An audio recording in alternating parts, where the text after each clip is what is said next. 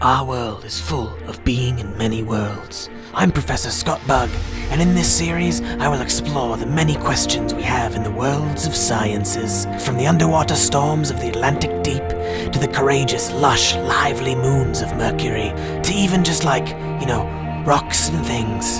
Today, it's rocks and things on my Marvels of the Science. Now, the truly amazing thing about science is you can categorize everything to make it easier to remember. For example, there are exactly 5 types of rocks, alright? You have sedimentary, igneous, continental, pituitary, calico, Mexico, edible, wood, and medium. All different in their own way, but all exactly the same. Now, the truly amazing, incredible, marvelous thing about the Earth is that under every rock there's a new mystery. Oh, I know what that is.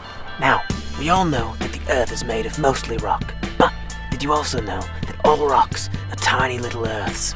The smoothness from water and rivers and deserts, and a molten core.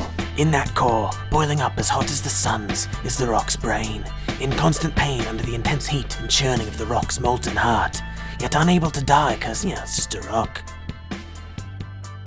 Now, because rocks are sentient beings, there are quite a few things you need to do to be extra careful when you... That is a big rock!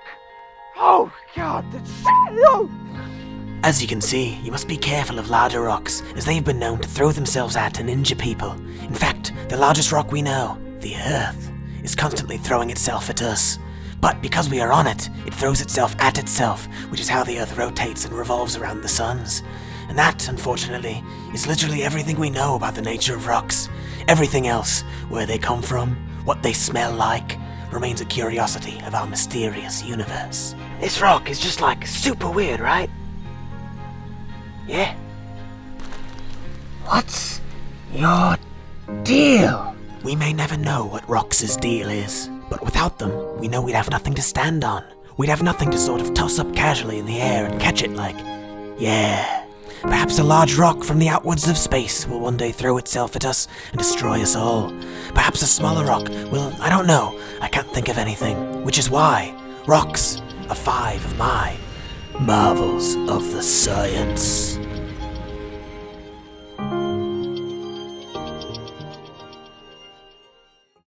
Hey guys, Breandan here. Just reminding you to subscribe to the Cracked channel and everything. Hey, I started just like you. But now I get to be an actor, I get to edit some videos, I get to walk the guys' dogs, I get to do laundry, I get to be called the third Katie a lot. I get to have my blood transfused completely for a joke. So, yeah, I get to do... Jeez, Brad, what the fuck are you doing? Breandan, but yeah. Get out of my chair. Sorry.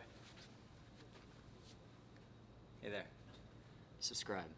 Sword! What the fuck are you doing? It's Breandan, actually. Get out! I don't care who you are. Hey, thanks. Sorry. Subscribe to Cracked. Breandan! What are you...